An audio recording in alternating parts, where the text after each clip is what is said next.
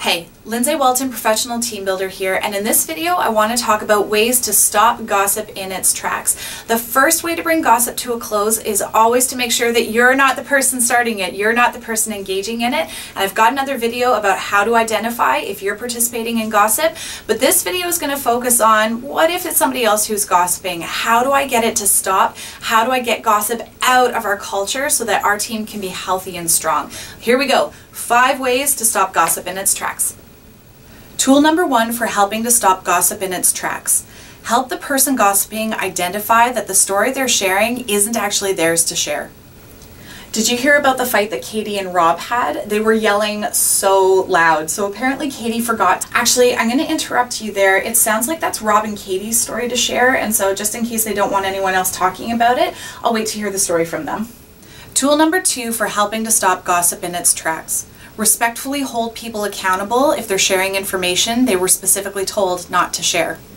I've got to tell you something, but you have to promise that you're not going to tell anybody else. Sure, what is it? Graham wasn't actually where he said he was. He actually went to apply. Sorry to interrupt you, but out of curiosity, did Graham ask you to not share this information? Maybe. If Graham asked you to not share that information, then you shouldn't be sharing it, and I'll help you out with that. I don't want to hear it. Tool number 3 for helping to stop gossip in its tracks. Help people identify if they are potentially contributing to ruining somebody's reputation and therefore might be on the line for defamation. You know what? It's not fair when other people get ahead by cheating. I saw Amy's timesheets and she didn't work the hours that she put down on there. She's making more money than she should. She's a total liar. Calling somebody a liar and saying that they're cheating on their timesheets is actually a pretty serious accusation.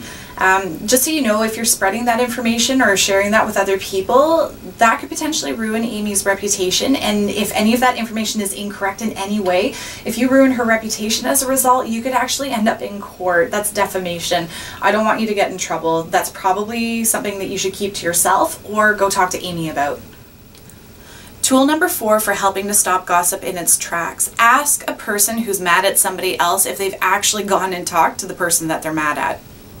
Hey, how you doing this morning? You look kind of frustrated. It's that whole Amy thing I was telling you about yesterday. You didn't want to talk about it, so don't worry about it. That's really upsetting you, eh? Out of curiosity, have you talked to Amy about it yet?